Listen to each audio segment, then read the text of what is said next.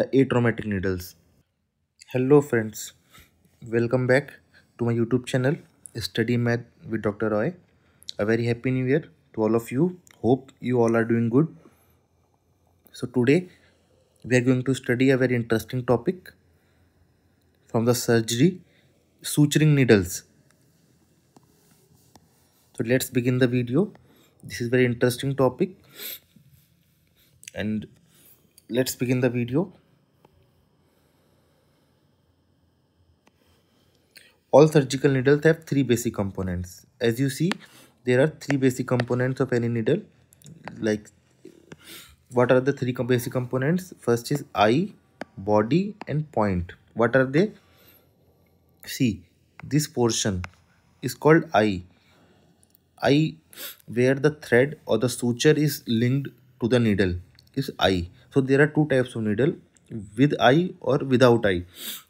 The ones that lack eye or without eye are called swage needles. That technique is called swagging, swaging, but whatever you pronounce. So this one is eye, and this whole portion is called body of the needle, and this end area, this area is needle point. Okay, there are further more things or further more parts of needle you can see here in the diagram. Needle length, this circumferential length from the eye to the point is called as needle length. This is one thing. Another thing is the linear length from eye to needle point is called needle cord length. So there are two lengths of needle. One is circumferential needle, this one. Another one is this is straight length. Okay, so this circumferential length is called needle length. Number one thing.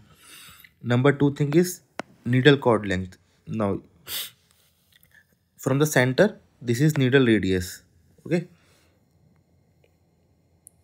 so these are the basic components of any needle which you need to understand before we further proceed to the topic. Hopefully the things are clear. If there is any doubt, you can ask in comments.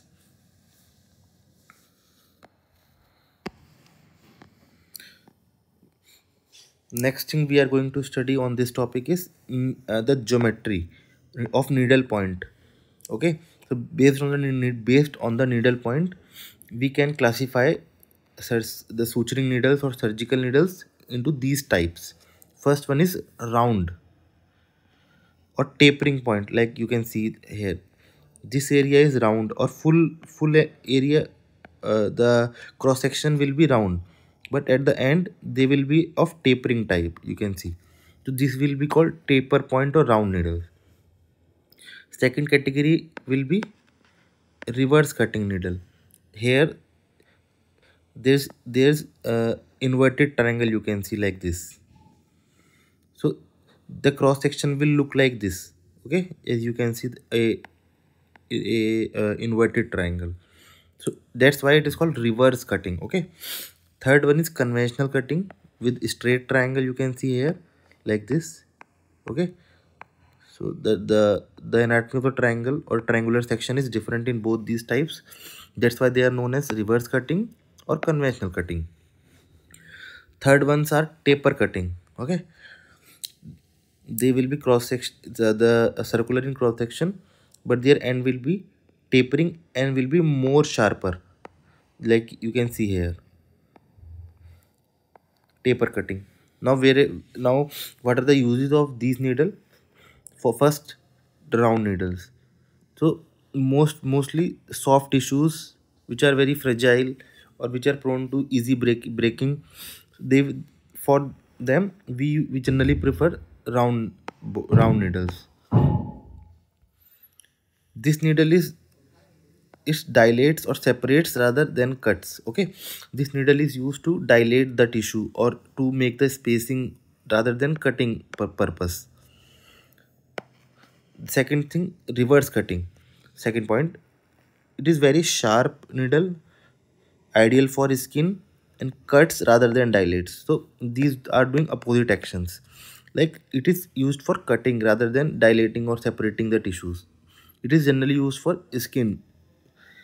Okay, reverse one is used for skin. Third thing, conventional cutting needles, they are very sharp. They cut rather than dilate, obviously, and create weakness, allowing suture tear out. So these are not used commonly, because they create a lots of tissue injury. So they are not preferred generally. But since we have one category, as so we have to study them.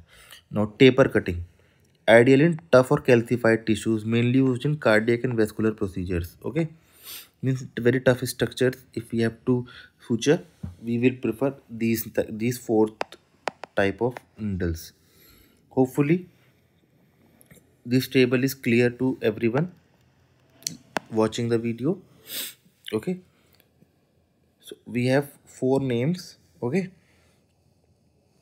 taper point or round needles, reverse cutting, conventional cutting, and taper cutting. These there are four types of needles based on the needle point geometry. Here you can see in the diagram there are very numbering, one, two, three, and so on. So these are these numbering denotes the size of the needle based on the diameter, or you can say radius, or the body length, whatever you say. Okay, as the number is increasing, the radius is decreasing. So the more is the number, the smaller will be the needle. First thing to be clear in your mind regarding the needle anatomy or needle geometry is this point. Like if the number of the needle is more, the radius will be lesser, obviously. Okay, here you can see we have another diagram for better demonstration. 17, 18, 19, and 20, you can see here.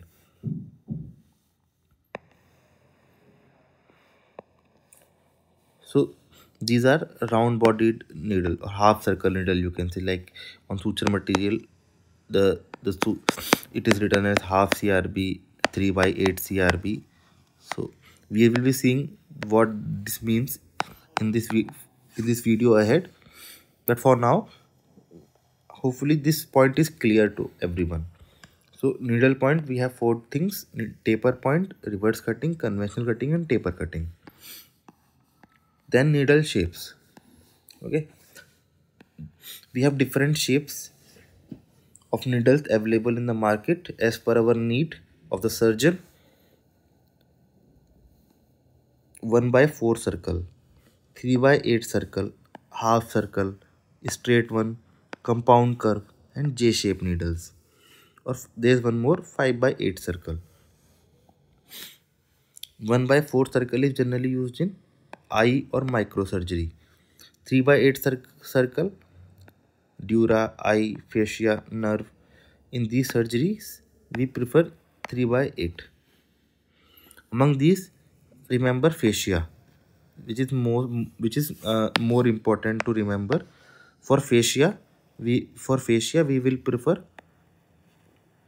Okay, this second point of 3 by 8 is very important. Okay, so for now, 3 by 8 circle needle, this is important one. Half circle is used for muscle, eye, skin, peritoneum. Okay, this will be another thing.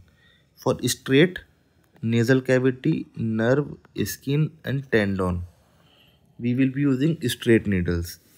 Compound curve, we have eye, anterior segment, and J shaped we will use for laparoscopy.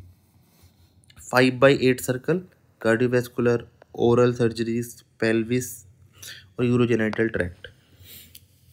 Once you will see this table twice or thrice, you can correlate, or you can easily remember for which purpose, which circle or which radius needle is used.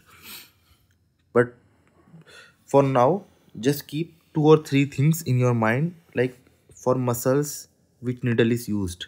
For fascia, which needle is used? For skin, which needle is used?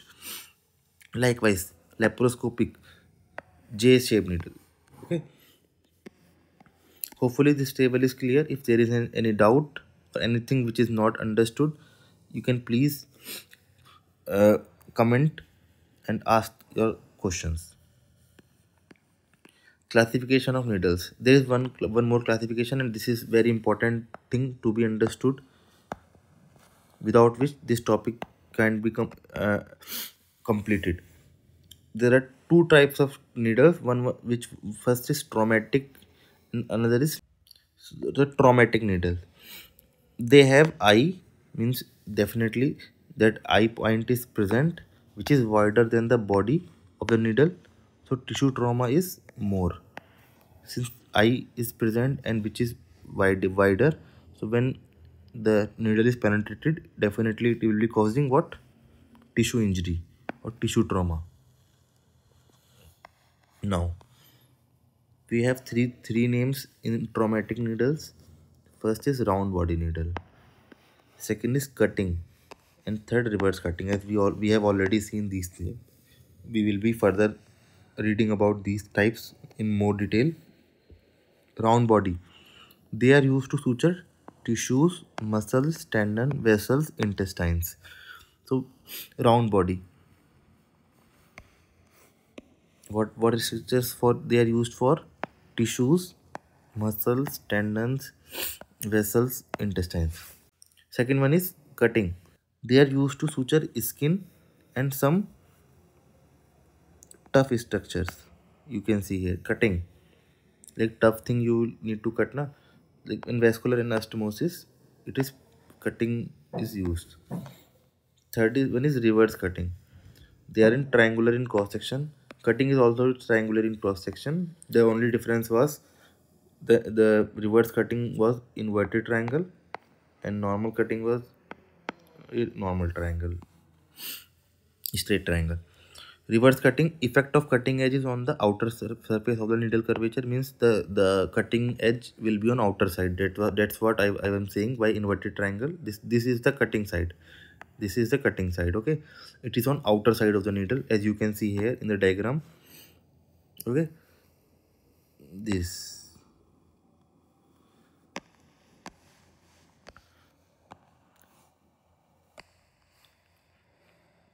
this geometry provides strength and increases the resistance to bending of the needle. Okay, so for now, traumatic needle we have studied round body, cutting, and reverse cutting. Okay, now we have diagrammatic representation for C, reverse cutting and conventional cutting. You can see the triangle is in this way. Here it is in this way section. So cutting axis is this one, whereas in this cutting axis is the back on the posterior side, and this is round body and smooth needle. We have another diagram for better understanding. In this video we are trying to give you maximum visuals of the needle, so that the topic is more clear in terms of concepts and clarity. This one is straight needles and atraumatic needles we will be seeing ahead. Round body needle, cutting needles, and traumatic cutting type needle. So these are all examples. Now we have another category, atraumatic needle. Okay, these needle have no eye. So if they have no eye, how the suture material is linked to the needle? So by a process called swagging or swedging, whatever you pronounce. So this is called a swedge. Now tissue trauma is less because there is no eye, so this portion is not wide as it was in traumatic needle. So this is why they are called atraumatic, because they don't cause any trauma. They are used for obviously blood vessels where we need micro suturing, and we prefer fine suturing. So blood vessels. and repairing bowel tears, obviously. Okay, so tissue trauma is less, and we need less trauma to bowel or blood vessels, obviously. Okay, and they can be used similarly like traumatic needles as for suturing the defects of the skin, fascia, intestinal anastomosis, vascular anastomosis. So wherever we were using traumatic needles, we can use atraumatic needles. So this, okay, so today we have studied. Let's revise quickly. We suture material. Here we can see the needle, and it is hold at this point. All surgical needles have three components: eye, body, and point.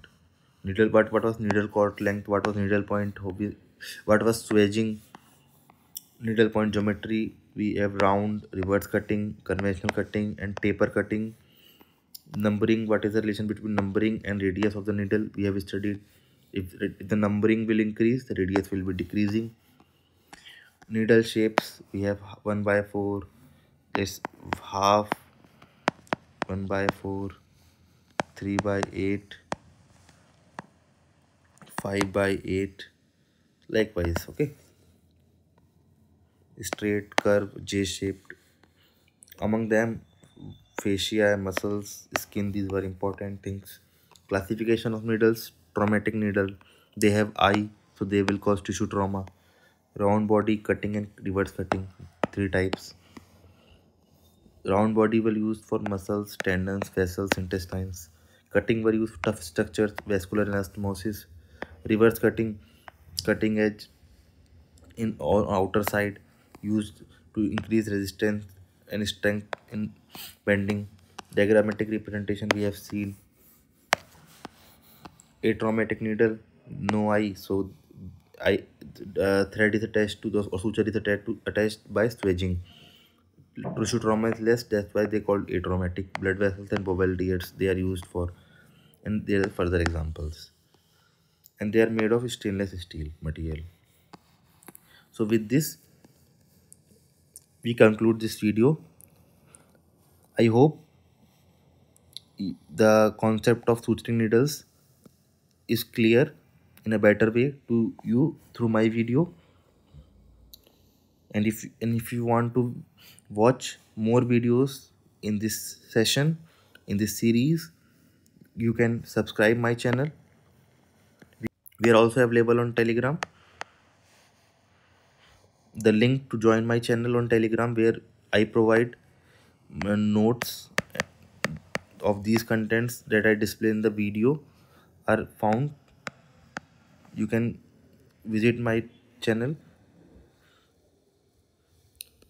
So for today, see you in the next video. Thank you for watching my video. Goodbye.